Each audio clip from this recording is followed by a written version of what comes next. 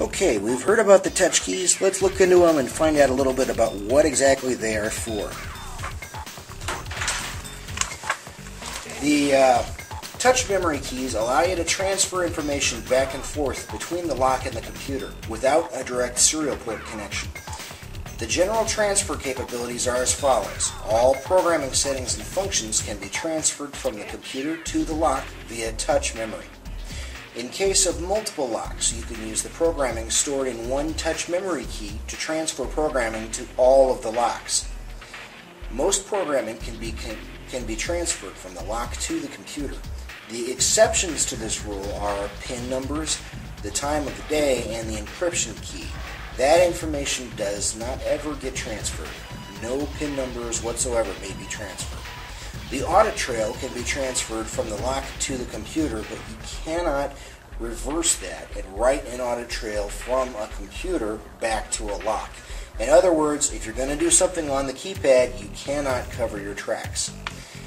Programming and audit trails from only one lock at a time can be transferred to the touch memory key. So, for example, if I have a touch memory key that I have an audit loaded onto already, and I take it and I go through the function of downloading another audit to it, that first audit will now be entirely gone. All of that information will be wiped out. So, each green key holds the information for one safe at a time.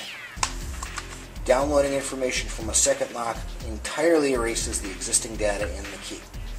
Okay, now there are 4 different types of colors available, and there are 4 different functions that these touch memory keys actually do.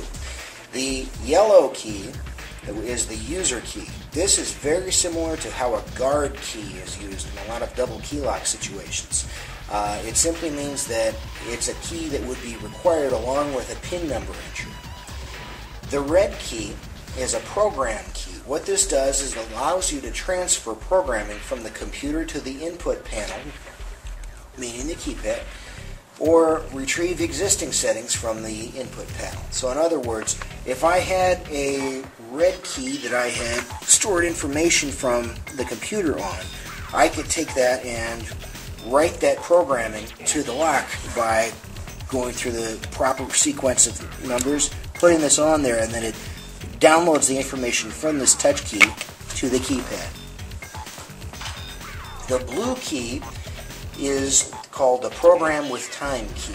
What this means is it stores program changes just like the red key does and can transfer them to multiple locks, but it also transfers new time and date settings. So in other words, if you have one of those with you, you can use it to set the clock and the calendar for each of those keypads as well as overwriting the program. It does exactly what the red key does, but it also transfers date and time settings. The green key is the audit retrieval key.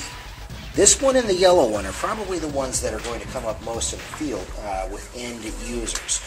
Folks from groups such as a loss prevention department would probably be more familiar with the red, blue, and green keys used for programming with time and date transfers, or audit retrieval. The green key is specifically for audit removal. This can retrieve the audit trail from the lock for uploading to the computer.